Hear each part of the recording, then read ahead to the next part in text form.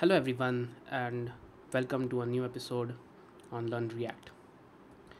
In this episode, we'll take a look at dynamically creating React components.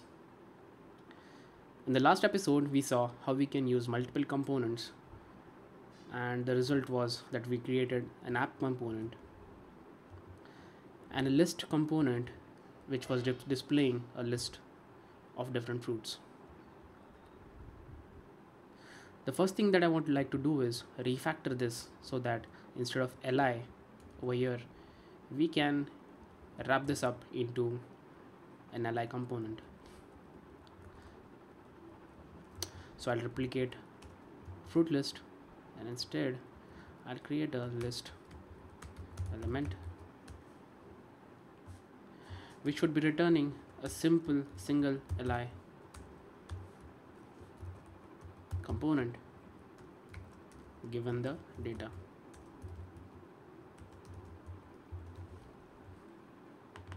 So we can use this list element in the same way how we are using fruit lists, and we can specify list element, pass in the data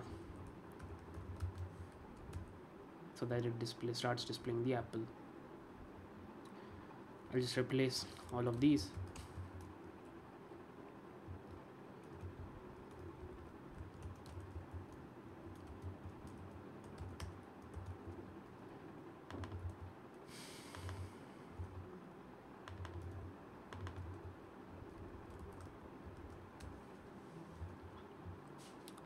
So we now have a fruit list container. So instead of fruits list, we can give it a generic name called as lists. It has name fruits, and it is displaying these elements which are being passed to the list element. Now instead of these elements having static data, I would like to pass this data from this list, and based on top of that data, I would like to dynamically create these elements.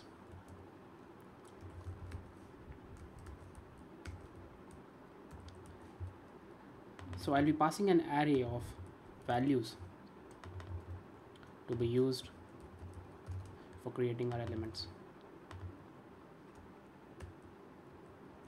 Take a note of how I'm passing this array within curly braces. Now we can check that we have finally received these props or no.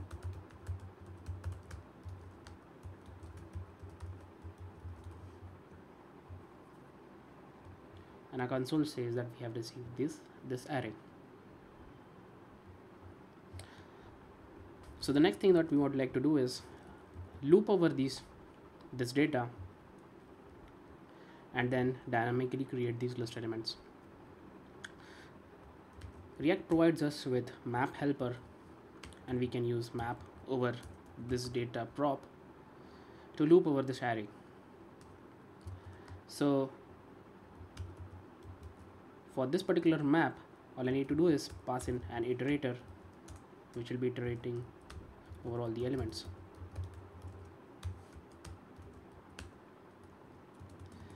And this iterator will be creating the list element dynamically.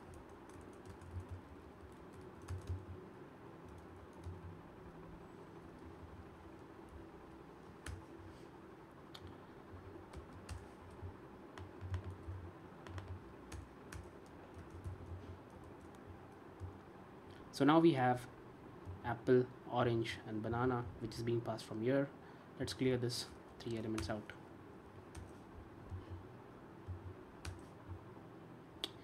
So now we have everything in place. We have our main component which is displaying the list. In our list, whatever is being passed into data, it is being looped over by using map, where we are providing an iterator and which is creating the list element dynamically. So in order that React identifies every list element which is created dynamically, and to keep track of elements distinctly, we need to pass a key property on top of this element. Over here we can just pass an I, which is the index of this helper element. If we don't pass the key, it will just throw in a warning.